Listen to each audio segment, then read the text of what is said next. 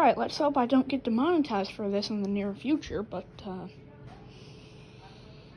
my grandpa today, when my dad got back, he came in with a Type 99, or arisaka, if that's how you say it.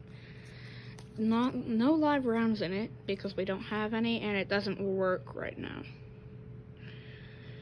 It's chambered in 6.25 millimeter, and you can see Jap arisaka, or whatever it's called, Type 99,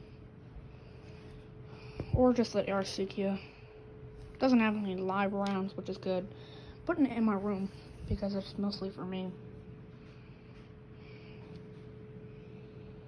So yeah, this is video of World War II gun. Next gun I wanted to collect is a Mosin Nagant. Something like that.